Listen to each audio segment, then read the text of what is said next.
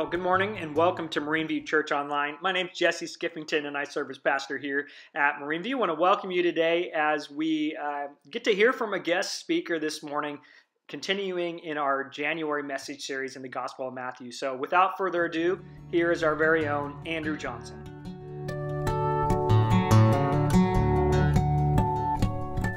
Well, the song that we have paired the sermon with for fun this week is Paul McCartney's The Long and Winding Road. Hopefully you won't leave this morning thinking that this sermon was a long and winding road. But I suppose one benefit of watching this online is that you can fast forward if you want to.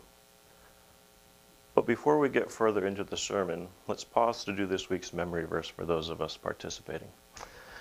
For those of you who recall, this week's reference verse is Matthew 10:7-8. And it goes like this: As you go, proclaim this message. The kingdom of heaven has come near. Heal the sick, raise the dead, cleanse those who have leprosy, drive out demons. Freely you have received, and freely give. Matthew 10:7-8. We'll put that verse up on the screen for those of you who want to see it again. And now we'll get back into this morning's sermon. Paul McCartney originally wrote The Long and Winding Road at his farm in Scotland in 1968, as the tensions amongst the Beatles were approaching their breaking point. The Long and Winding Road is a beautifully sad song about companionship, broken relationships, and a yearning for reconciliation that doesn't seem possible and yet remains worth hoping for. I'm not going to sing it to you, and you don't want me to sing it to you. But the third and fourth stanzas of the 5-stanza song read like this: Many times I've been alone, and many times I've cried. Anyway, you'll never know the many ways I've tried. And still they lead me back to the long, winding road. You left me standing here a long, long time ago. Don't leave me waiting here. Lead me to your door. Life as we know it is a bit of a paradox, interwoven with both beauty and brokenness, love and loneliness, violence and peace, sickness and health. The list of life's paradoxical antitheses could go on and on. This morning, we're going to look at a passage in Matthew's Gospel where Jesus summons his early disciples to go out on the road to carry on his mission, to save the lost and care for the weary. As we will see this morning in today's passage, healing is a central motif of the mission of Christ. Sickness, brokenness, hurt, harm, they all come in various forms and in varying degrees. And not all forms of illness are immediately visible. The good news of the gospel is that Jesus seeks to amplify the good of human experience and remedy the bad by drawing people back into communion with God, who is the source of all life, goodness, joy, and love. A God who addresses us in the everyday, wanting to be known by us and wanting us to know that we are known. As disciples of Jesus, we are meant to offer glimpses of hope in both word and deed, that weariness need not have the final word, that we are not forgotten, and that we don't have to go it alone, because God the Father and the Lord Jesus Christ, through the presence and power of the Holy Spirit, knows, cares, and desires to be in life-giving relationship with us. As Jesus says in Matthew 11:28-30, Come to me, all you who are weary and burdened, and I will give you rest. Take my yoke upon you and learn from me, for I am gentle and humble in heart, and you will find rest for your souls, for my yoke is easy and my burden is light. And as 1 Peter 5:7 reminds us, cast all your anxiety on him, because he cares for you. So this morning, as we look closer into the passage from Matthew's Gospel this morning, we are going to focus on the nature of the mission that Christ gives to his disciples. Then we're going to think about the implications that this has for disciples of Christ today. But before we do that, Let's pray together. Dear Heavenly Father, we thank you for your grace and your mercy. We pray this morning that you would sharpen our minds and soften our hearts so that we might hear what you have to say in your word to us today. In Jesus' name we pray. Amen. So today's passage in Matthew in chapter 10, verses 1 through 15, comes after Jesus has given the Sermon on the Mount in chapters 5 through 7, and after Matthew has recorded Jesus performing many miracles in chapters 8 and 9. At the very end of chapter 9, Jesus talks about the harvest of those in need of the gospel is great, but the laborers sharing the gospel are few. And this transitions into Jesus' summoning of his disciples to go out and participate in his mission without him. We notice immediate similarities between Christ's mission and the mission that he gives to the disciples. If we were to look back again in Matthew 9, 35 and 36, we read that Jesus went through all the towns and villages, teaching in their synagogues, proclaiming the good news of the kingdom and healing every disease and sickness. When he saw the crowds, he had compassion on them because they were harassed and helpless like sheep without a shepherd.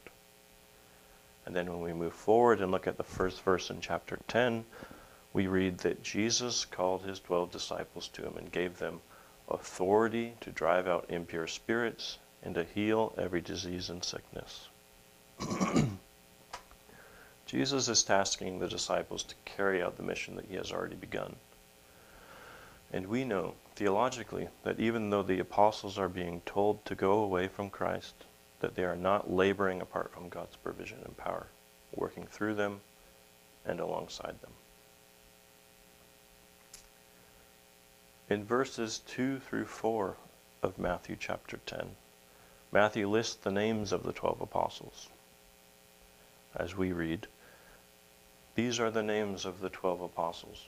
First Simon, also known as Peter, and his brother Andrew, James, son of Zebedee, and his brother John, Philip and Bartholomew, Thomas and Matthew, the tax collector, James, son of Alphaeus, and Thaddeus, and Simon, the Canaanian, and Judas Iscariot, the one who betrayed him. Now the terms apostle and disciple are mostly synonymous, although disciple carries connotations of following and apostle has connotations of being sent out. The two terms are often used interchangeably because there's still much semantic overlap between the two terms, as both denote people who are committed to Christ and people who represent Christ to others. As we look at verses 5 and 6 in Matthew chapter 10, we see Jesus begin to give specific instructions to the apostles. As Matthew records, these 12 Jesus sent out with the following instructions. Do not go among the Gentiles or enter any town of the Samaritans. Go rather to the lost sheep of Israel. Now, based on the Gospel of Matthew as a whole, we can discern that this specific instruction is a time-bound instruction for the apostles right then and there. It's not one that's meant to be universally applicable. How do we know this? We know this because of what the beginning and the end of Matthew's Gospel tell us about the scope of the good news that is realized in and through the person of Jesus Christ. As we learned earlier in this sermon series this fall, the genealogy of Jesus places Jesus in the line of Abraham. And this implies that Jesus is the fulfillment of the promise given to Abraham, that God would bless all people on the earth through him. Then, at the very end of Matthew's Gospel, post-crucifixion and resurrection, Jesus commissions the disciples to go and make disciples of all nations. As Matthew 28, verses 19 through 20 says, Therefore go and make disciples of all nations, baptizing them in the name of the Father, and of the Son, and of the Holy Spirit, and teaching them to obey everything I have commanded you. And surely I am with you always, to the very end of the age. So as we begin to think about all these dimensions, Why then does Jesus give his apostles specific instructions to go to the lost sheep of the house of Israel, and not to the towns largely populated by Gentiles and Samaritans? Well, as the New Testament scholar R.T. France notes in his commentary on Matthew, he says, Jesus is the Messiah of God's people Israel, coming in fulfillment of Israel's scriptures to save his people from their sins. So it is at first sight not surprising that it is specifically to Israel that his disciples are also sent. As France goes on to further explain, the geographical terms used here in verses 5 and 6 indicate a restriction on the area to be visited rather than a total ban on contact with Gentiles and Samaritans as such. So here Jesus instructs his apostles to go first to the area where people are expecting the Messiah, to let them know that their expectation has arrived.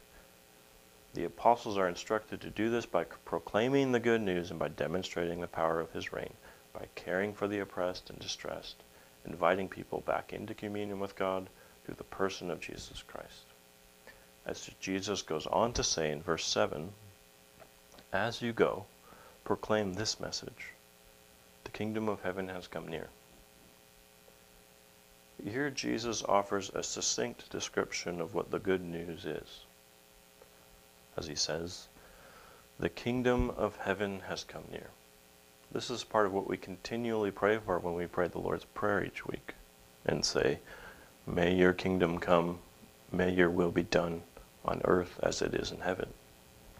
We pray that God's kingdom would break into our lives more and more each day, and we pray for God's kingdom to ultimately come when Jesus returns to establish his rule over the world, where sickness, death, and sin will finally be remedied in full. As Christians, when we reflect theologically on the kingdom of heaven, or the kingdom of God, you'll often hear people use the phrase, now and not yet. The kingdom of heaven is here now, but it has not yet been fully established. As Christians, it is our joy to not only be beneficiaries of the coming kingdom of God, but it is our privilege to also be able to participate in God bringing his kingdom into the lives and hearts of those around us through word and deed. God's kingdom is good, and anyone in their right mind should want others to be able to experience his goodness. In line with the fact of this proclamation that the kingdom of heaven has come near, Jesus gives his apostles some specific instructions on what they ought to do. As Matthew 10:8 records, heal the sick, raise the dead, cleanse those who have leprosy, drive out demons. Freely you have received, freely give. The disciples are told to remedy illnesses in the name of Christ. They're even told to raise the dead and cast out demons. Now there's some discussion to be had about whether or not all disciples of Christ, even within the early church, were expected to raise the dead or to miraculously heal or to cast out demons like Christ did. However, the fundamental thrust of this call to action is clear. The disciples, through the means and powers given to them, are sent out to remedy sickness and brokenness that is separating people from God, from their true selves, and from life as God intends it to be. As the second portion of John chapter 10, verse 10 reminds us, Jesus has come that we may have life and have it to the full. And this is the central thrust, to be agents of healing and reconciliation, as an enduring principle that all Christians are called to embody. As Jesus goes on to say in verses 9 through 15, do not get any gold or silver or copper to take with you in your belts, no bag for the journey, or extra shirt or sandals or staff, for the worker is worth his keep. Whatever town or village you enter, search there for some worthy person and stay at their house until you leave. As you enter the home, give it your greeting. If the home is deserving, let your peace rest on it. If it is not, let your peace return to you.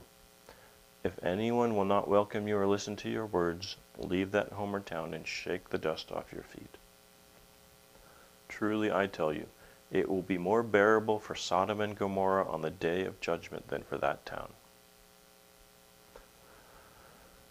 The disciples are sent out to draw people back into the life of God, and they are told to do this without accepting monetary payment. They're not supposed to take money for their services, but neither are they supposed to bring money or supplies with them. They are supposed to accept that in their mission to take care of people, that they will in turn encounter some people who are willing to take care of them. These final verses speak about sharing life with people who are receptive to the gospel message and not being discouraged by those who remain obstinate to it. The disciples are told not to dwell with or on those who oppose the mission of Christ.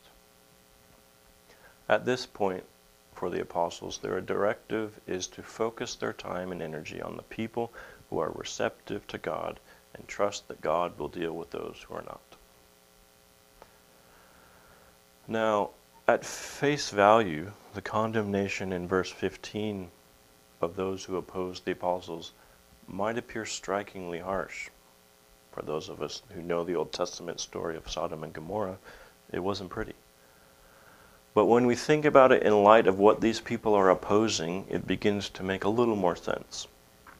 These are people who are either apathetic or openly hostile to the apostles offering restoration, refuge, and reconciliation to people who have been harassed, are helpless, or are oppressed by the effects of sin in our world in various ways. As we see throughout the Bible, God is the God of victims and those who humbly recognize their need for Him. God is love, but He is also holy. And precisely because God is love, His just wrath is promised to those who remain obstinately opposed to the distribution of His goodness. God is slow to anger, but He's not indifferent to injustice. The good news of the gospel is not that God has decided to apathetically call the bad aspects of human existence good. The good news of the gospel is that the goodness of God has come into the world through the person and work of Jesus Christ to remedy that which plagues us and to pardon us for our culpability in spreading the effects of sin in our actions. The good news of the gospel is that Jesus promised to heal our brokenness, comfort us in our distress, forgive us when we repent, and reform us when we rely on His grace. The disciples were sent out on the road to proclaim the good news of the gospel in word and deed. They were told to heal with the power and the means that they had been given in the name of Jesus Christ. They were told to expect that it would not always be easy, but that God would provide for them. Now today, we may not have been given miraculous powers of healing, but as followers of Christ, we have all been given the means and the power to offer glimpses of hope in both word and deed, that weariness need not have the final word, that we are not forgotten, and that we don't have to go it alone, because God the Father and the Lord Jesus Christ, through the presence and power of the Holy Spirit, knows, cares, and desires to be in life-giving relationship with us. And this love in action is a central identity marker of the Christian because it reflects the heart of God. As James 1:27 reminds us, religion that God our Father accepts as pure and faultless as this, to look after orphans and widows in their distress and to keep oneself from being polluted by the world. And as Jesus says in John 13:35, by this everyone will know that you are my disciples, if you love one another. The world that James refers to is the moral world of corruption in its many facets. We can keep ourselves unstained by the world by avoiding selfish indifference and by taking the time to care for the well-being of those around us. As the historian Alec Ryrie argues in his 2019 book, Unbelievers, An Emotional History of Doubt, Historically speaking, the main driving force of the rise in Western atheism has not been intellectual, contrary to what is commonly assumed, but it has been emotional and ethical. Ryrie argues that the sophisticated philosophical articulations of doubt that arose in Western European culture fall behind the grassroots emotional and ethical dissatisfactions with the Church. I suspect that this is still largely true today. Some criticisms of the Church are illegitimate, but others unfortunately are legitimate, and they're legitimately aimed at churches and believers who have ceased to live lives of wisdom and grace. As 1 Peter 3:15 reminds us, disciples of Jesus should be prepared to give a reason for the hope that is within us. But as 2 Peter 1:5-9 reminds us further, that we should, for this very reason, make every effort to add to your faith goodness, and to goodness knowledge, and to knowledge self-control, and to self-control perseverance, and to perseverance godliness, and to godliness mutual affection, and to mutual affection love. For if you possess these qualities in increasing measure, they will keep you from being ineffective and unproductive in your knowledge of our Lord Jesus Christ. But whoever does not have them is nearsighted and blind, forgetting that they have been cleansed from their past sins. Now, we do not make these personal efforts at reformation because we are trying to merit our salvation, but because we want to benefit from the goodness of God in our own lives and reflect God's goodness to those around us. As disciples of Christ, it is important for us to gain knowledge. But if our lives fail to reflect the life of God and our hearts don't reflect the heart of God, then we shouldn't be surprised if our witness is ineffective and unproductive. Nor should we be surprised if our own faith begins to feel stale or irrelevant. Healing and the hope of transformation, participating in the life of God, these are central to the mission and the promise of the gospel that Jesus Christ makes possible. Sometimes life can feel like a long and winding road, and what we need is not for someone to give us directions, but for someone to come meet us where we are. Jesus promises to meet us where we are, and he promises to open his door. If you have not experienced that life-giving relationship with God through repentance and belief in Jesus Christ, my prayer is that you will. If you have experienced that life-giving relationship with God through repentance and belief, my prayer is that the joy of your salvation would be renewed, and that by God's grace you would be able to reflect the life and love of God to others in such a way that it causes them to question their disbelief in the goodness of God. May we all aspire to be people who reflect the life and love of God to others in such a way that it causes them to question their disbelief in the goodness of God. And may we all experience that life-giving relationship that is offered to us through the person and work of Jesus Christ. Amen.